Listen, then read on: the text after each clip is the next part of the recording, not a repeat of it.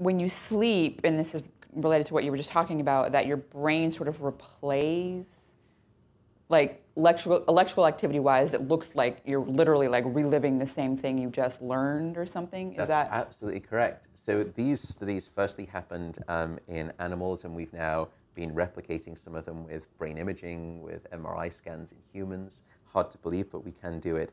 But the original findings were fascinating. They would place electrodes into that structure that we spoke about, the hippocampus, which also rats have as well. And it helps rats learn spatial navigation. And they would place lots of electrodes into this part of the brain. And as the rat would run around the maze and learn the maze, individual cells would fire and they would spatially code which part of the maze the rat was in. So different cells are mapping different parts. It's like sort of navigating a route from your home to work.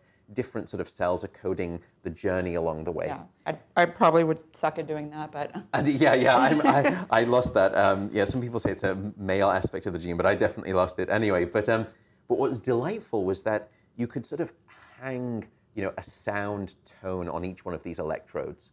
And what you would hear, and this is just, for audio, you would hear sort of ba-ba-ba-bum, ba-ba-ba-bum, ba-ba-ba-bum, as the rat was running around the maze, as these cells were learning and coding and creating this kind of memory circuit, essentially.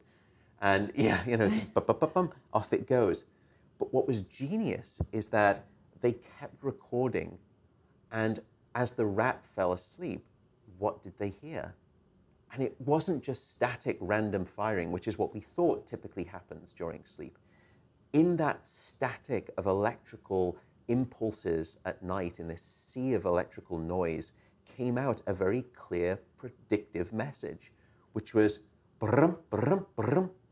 So it was exactly the same temporal sequence, bum, bum, bum, bum, bum, bum, bum, bum, bum, bum, bum, but it was sped up. And we now know that it's during sleep that we replay, but we replay at somewhere between 10 to 20 times the speed. So it's as though you're kind of, you've done the, recording of whatever happened during the day, but then it gets replayed, but at times 20 or times 10.